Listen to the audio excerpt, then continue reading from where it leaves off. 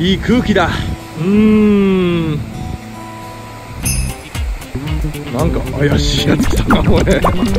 完全にやばいやつ来たぞあれ。不審者だねあれは。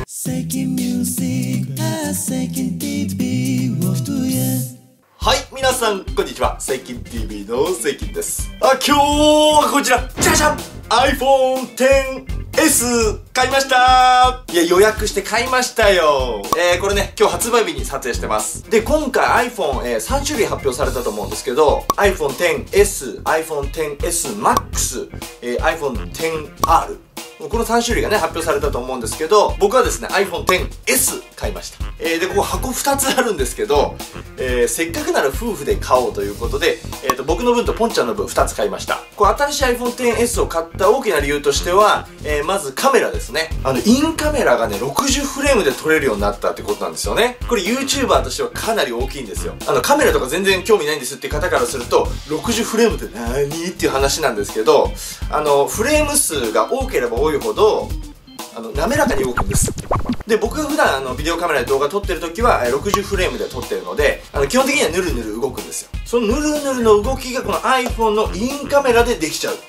すごいね。正直 YouTube 用に動画撮るときは基本的には僕ビデオカメラとか、一眼とか、その状況によって違いますけど、基本的にはビデオカメラを使って撮ってたので、あんまり iPhone で撮影って今までしてこなかったんですけど、最近ちょくちょく、iPhone で撮ることもあるんですよ。っていうのはね、ちょうど昨日もロケに行って、外で撮影をしてたんですけど、天気が雨で、雨の時に困ることってビデオカメラって濡れちゃうと壊れちゃうじゃないですか。だからほら雨の日とかってビデオカメラいちいちカバーかけたりして撮んなきゃいけないから大変なんですよ。なんだけど iPhone だと防水じゃないですか。だから雨の日別に気にしないで撮れるんですよ。だから意外と素材撮りとかには結構使えるんですよね。全部 iPhone では撮らないけど、ちょっとズームを撮るときとか意外と使えるんですよね。だから最近ちょくちょく使ってます。だからインカメラ60フレームはね、結構楽しみなんですよね。で、あと昨日見るとね、ステレオ録音。これもね、僕としては結構大きいんですよ。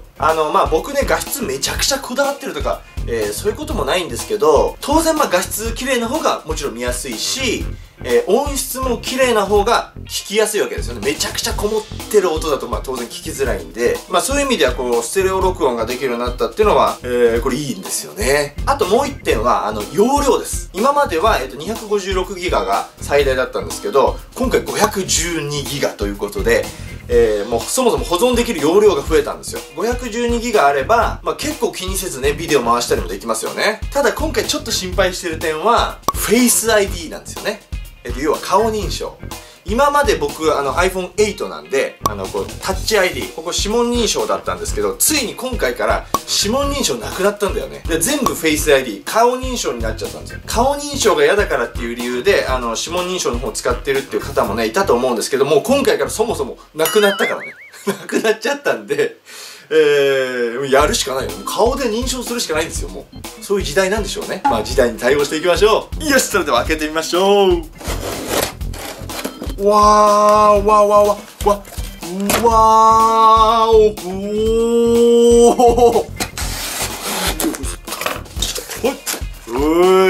ー、ちょっと違うっていうか、一緒なんですけど、ほら、色違い買ったら、パッケージちょっと違うんですね。色合いが。はい、それではね、iPhone XS、これから開封していきたいと思います。とりあえず僕、まず開けてみます。こっち文字黒いんで、多分黒い方だと思います。いきます。Apple 製品のね、パリッとパリッと開きますからね。Come on! iPhone XS! まだ来ないんだ。iPhone XS! きたー！おー、すげえ！お横がかっこいい。側面の素材がすごいいいらしいんですよね。医療にも使えるステンレススチールみたいな、めちゃくちゃいい素材を使ってるってことで、確かにね、高級感があります。じゃあこれちょっとペリッと剥がしてみますね。ペリッとペリッと。はい、それではじゃあポンちゃん、開けましょう。裏側、この裏側を、はい、これをペリッと。これ？はい、ペリッと。はい、で、あとは箱を開けてください。そうすると、もう一段階開けると、オープン。真っ黒だ。表面すればね、真っ黒らしいんだよ、今回。で、裏が多分ゴールド。じゃあ、裏面をちょっと見てみましょう。かっこいいんじゃない？あ、でもなんか可愛らしい色というか高級感がある。ピンクっぽい。なんかピンクっぽいね、横がゴールドか。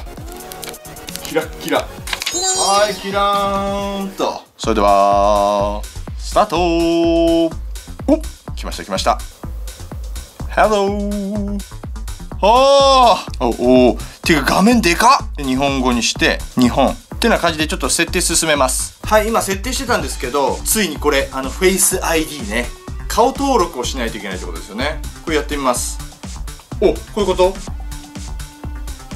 ゆっくりと頭を動かして、こんなんなの？こういうこと？もう OK？ こんなんでいいんだ。ゆっくりと頭を動かして、何回かやる。すごい。はい、ということで設定終わりました。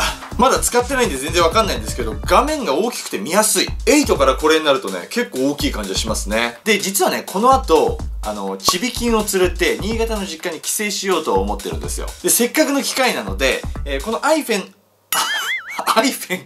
のビデオカメラを使ってちょっと試し撮りやってみたいと思います。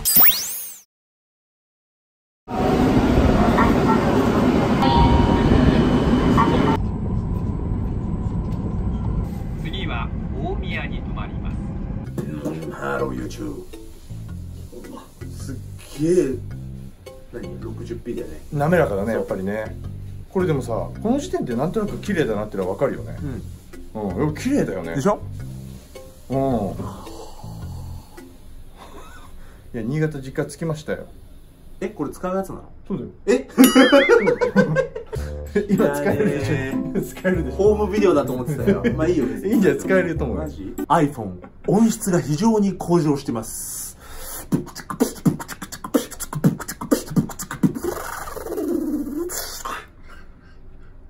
どんな音質か楽しみだな。動画だよ。地元のね、ニューミサっていうね、大好きな味噌ラーメン食べに来てます。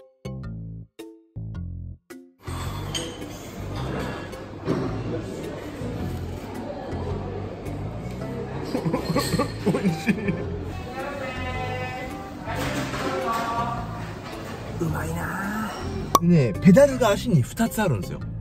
そりゃそうだ。多分確かこれはオートマだから、右足だけを使ってどっちかを踏む。だから多分1個が右がちっちゃくて横でかいのね。で多分人はうわって止まるときに大きい方を踏ませようとしてブレーキがでかいはずだから右がアクセル。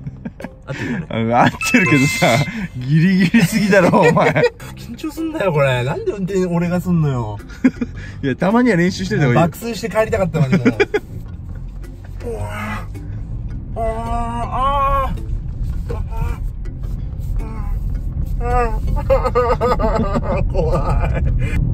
いやーでも都内ではちょっと運転できないからこういう時に練習しとくのある。そうだよ。まあ運転はね、感覚が大事ですからね。周り全部車だらけなわけじゃん、東京都内なんて。都内はね、難しいんだよね。それで横にさ高級車なんて来た話にはさヒーってなっちゃうよ。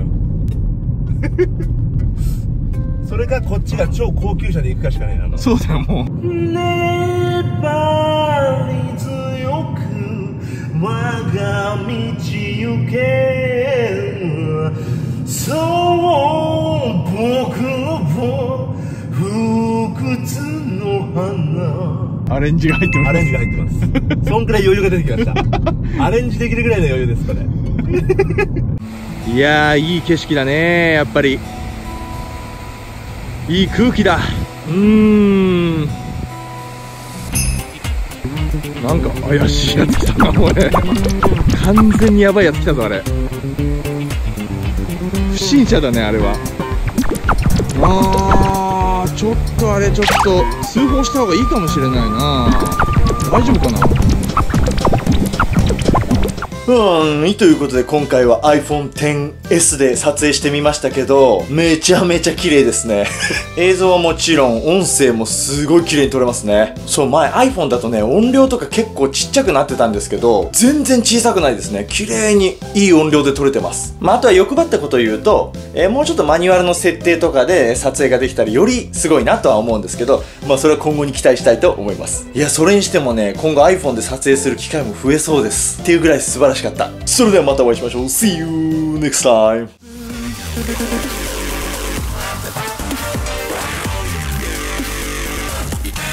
Hello YouTube